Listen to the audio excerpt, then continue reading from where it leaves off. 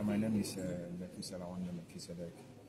You know, we came to the Vatican City, and this is Rome, the capital of Italy, to just check the ancient history of Christianity and you know what has transpired in the olden days.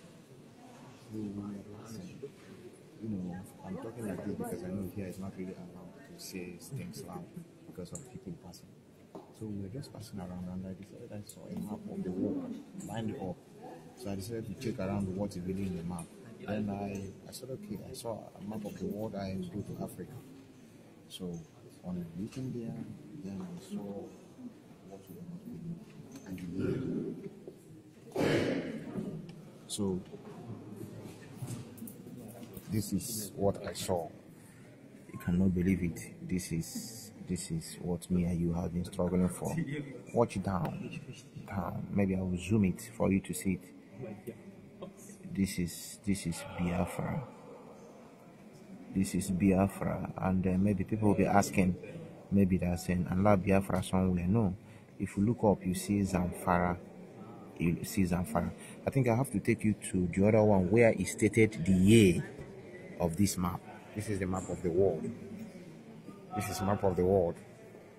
You know. So, map of the world where you see Africa.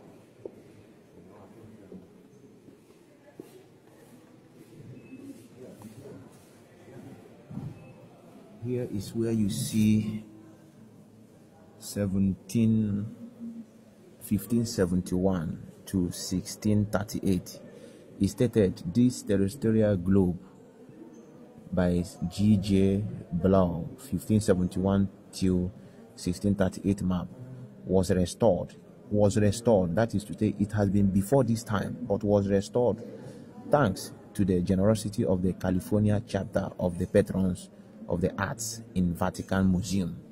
Now, this is the map, and this is the almighty country we have been fighting for. And people said we are just playing. This is Biafra. This is Biafra here. Up is Zamfara. You see Niger. This is Niger. And if you go to the side, you see Benin. You will be looking, this is Benin, somewhere here. Yeah.